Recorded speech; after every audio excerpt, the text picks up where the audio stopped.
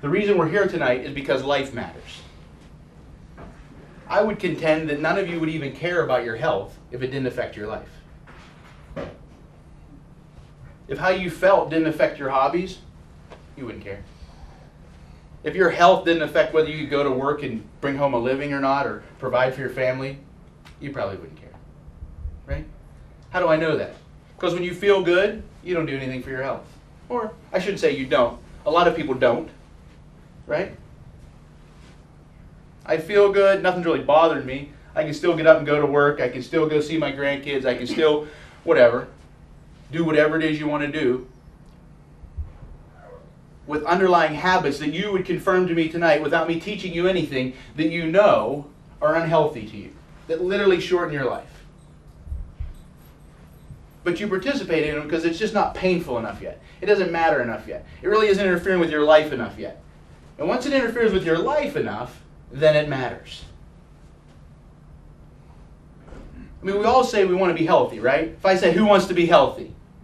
Everybody raises their hand. And I say, who exercised today? Don't raise your hand. Right? There's inconsistencies. We all have them, right? Those inconsistencies aren't in knowledge because we know that we should do these things. The inconsistencies are in behaviors. The problem is everybody wants to tell you how to change your behavior. And that's not the problem.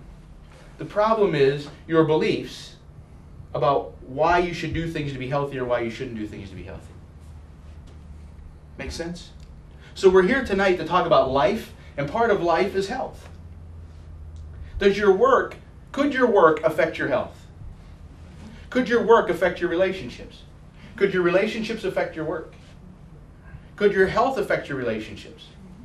Right? See, there's not your personal life and your work life, right? And there's my church life and my non-church life. We want to break things up like that, don't we? We want to like compartment, but we're not like that. My health has everything to do with whether or not I'm going to play with my grandkids or not. Everything.